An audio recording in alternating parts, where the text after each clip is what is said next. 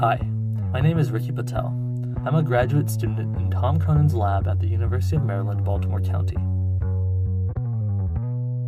I work with mantis shrimp.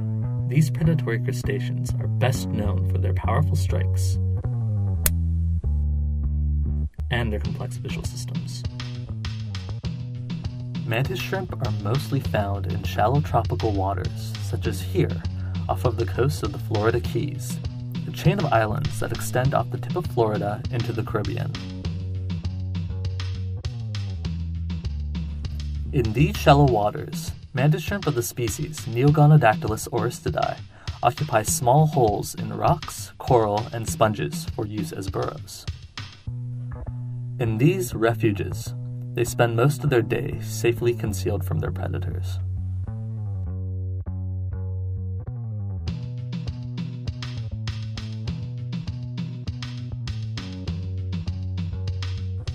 Despite the safety that these burrows offer, mantis shrimp will regularly make excursions of up to a few meters away from their homes for tasks such as foraging.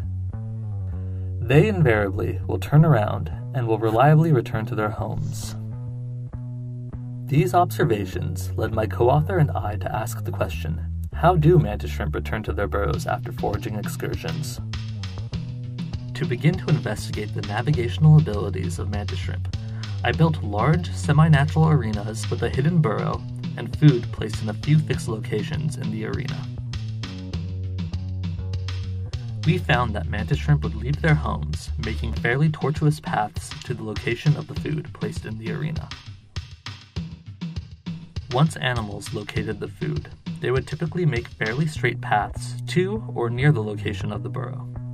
If their homeward paths did not lead them directly to their burrows, they would initiate a search behavior for their lost homes.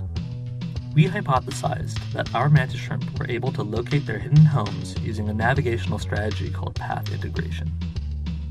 During path integration, an animal keeps track of the directions and distances it travels from a given location, in our case, the mantis shrimp's home burrow, using a biological compass and an odometer.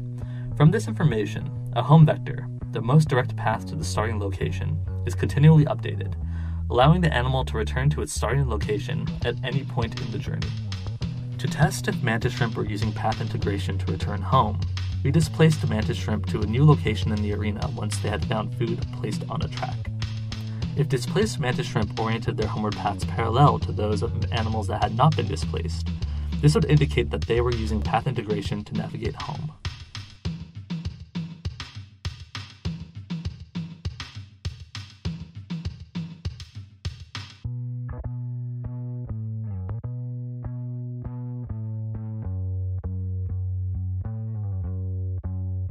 During our experiments, we found that mantis shrimp did indeed orient their homeward paths as expected by navigation using path integration, demonstrating that mantis shrimp use path integration to navigate to their home burrows.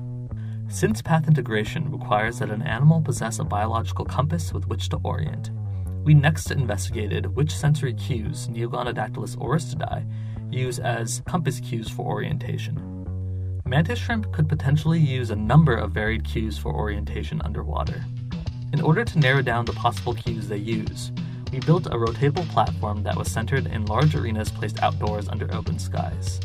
Once animals found food placed on the platform, we slowly rotated them 180 degrees. If animals oriented in the direction of their homes despite their rotation, we could conclude that they used allothetic cues, or those external to the body for orientation.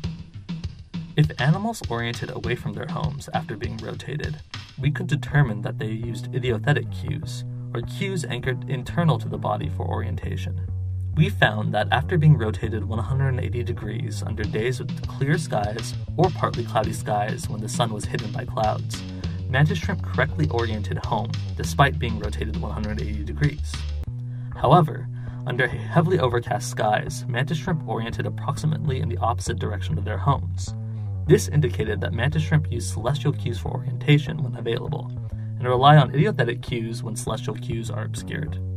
Since the sun is the dominant feature in the daytime sky, we tested if mantis shrimp used the sun as a compass to orient by blocking the sun with the board and mirroring the sun to make it appear as if the sun was in the opposite side of the sky to a mantis shrimp in the arena.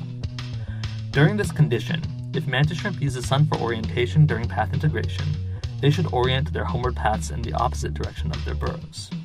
We found that when the sun was blocked and mirrored in this manner, mantis shrimp would most often orient their homeward paths away from their homes, demonstrating that they indeed use the sun for orientation. Since mantis shrimp were able to orient correctly home under skies in which the sun was blocked by clouds, but patches of blue sky were still visible, they appeared to use celestial information other than the sun for orientation. We hypothesized that they were using celestial polarization patterns caused by the scattering of sunlight in the Earth's atmosphere under these conditions. To test this hypothesis, I built indoor arenas that were carefully designed to create a homogeneous environment with an artificial polarized light pattern displayed over the arena. When animals found food placed in the center of the arena, the polarization pattern was rotated 90 degrees. If mantis shrimp used overhead polarization patterns for orientation, they should orient their homeward paths perpendicular to the direction of their burrows. Under this condition, we found that mantis shrimp did indeed orient their homeward paths perpendicular to their burrows, demonstrating that they use overhead polarization patterns viewed through the water's surface for orientation. From our experiments, we can propose a hierarchy of orientation cues Neogonodactylus orestidi relies upon during path integration. First, the sun seems to be the primary orientation cue these animals use to orient. Next, mantis shrimp rely on celestial polarization patterns and potentially other celestial cues for orientation. Finally, these animals appear to rely on idiothetic information to orient when celestial cues are absent, allowing for a robust navigation strategy in an aquatic environment.